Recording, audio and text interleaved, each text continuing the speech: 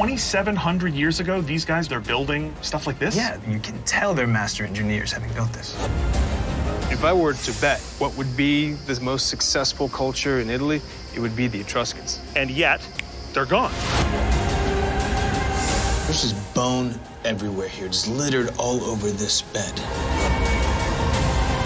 The more we look at this map, the more that it seems like there might be tombs everywhere. Do you want to go in? No. There's science in there. No, there's spiders in there. There's an opening here. I think we can drop right into it. Here we go. Look at this place. This is serious construction. It's cut out of the hill. If you were an outsider, it looked really imposing. Wow, I mean, so beautiful. I've scanned hundreds of historical sites, and I've never seen anything like this. This is real Game of Thrones. Absolutely.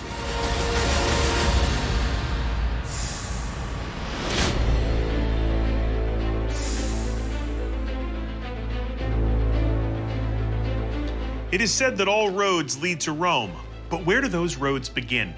The groundwork for the mighty Roman Empire might have been built by a civilization you may never have heard of, the Etruscans.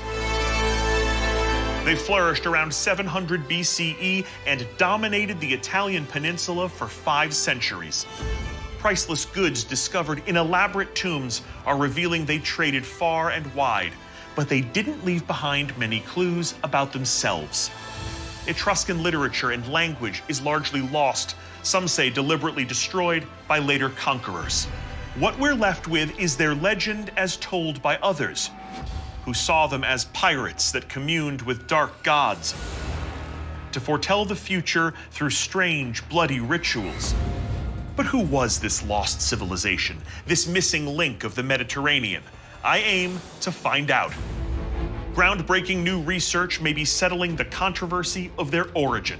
A city of the dead could reveal how powerful the Etruscans were in life. And an archaeologist and fellow member of the world-famous Explorers Club is on a historic expedition using cutting-edge technology to search for a vanished Etruscan necropolis. A search that may reveal how this ancient superpower helped give rise to the modern world. So let's fly the flag of exploration as we unlock the secrets of the elusive Etruscans.